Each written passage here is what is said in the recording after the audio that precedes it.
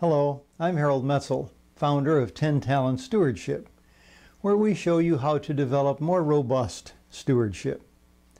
Have you felt frustrated at times that people who manage sizable assets aren't more generous? Oh sure, they'll pony up with a bit larger than normal gift on occasion, but they seem hesitant to release the kind of gifts that you know they are capable of. Now these people are as committed to Christ as anyone. They know the Scripture well and believe that God loves a cheerful and generous giver. So, what's holding them back? And what would be God's will, His perfect plan for those people? How much of it should they give away? All of it? Some of it? How much? To the rich young ruler, Jesus said, if you want to be perfect, go and sell all that you have and give to the poor, and you'll have treasure in heaven. Then come and follow me. Well, is that what Jesus would say to everyone who has riches? Of course not.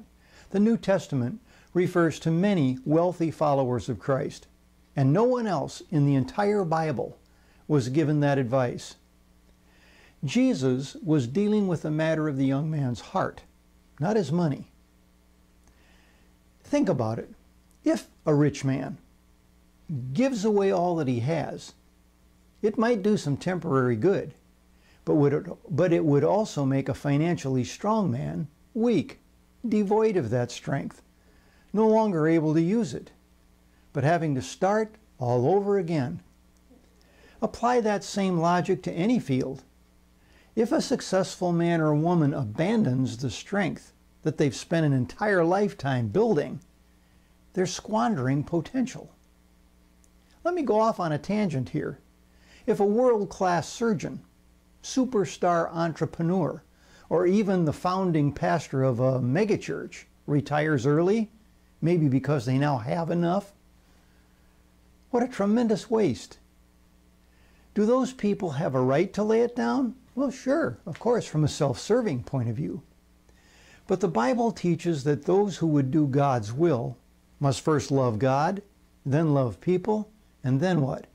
Go serve, to preach, to heal, to lift the burden of the repressed.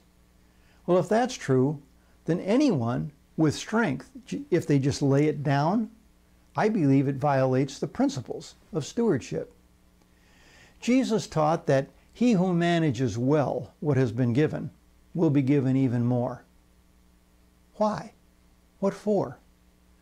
I believe it's so he can use it, put it to work. Simply pressing people to give bigger and bigger financial gifts doesn't get to the heart of the issue. It isn't the point.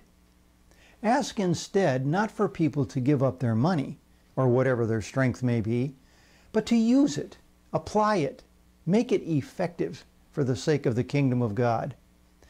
When we awaken the heart of a person and ask them to give what they are rather than what they have, we tap into treasure that is far more valuable than money. Now in part 2 of this series, we'll look at the one most important activity that triggers wealthy people to become more generous. I look forward to seeing you then.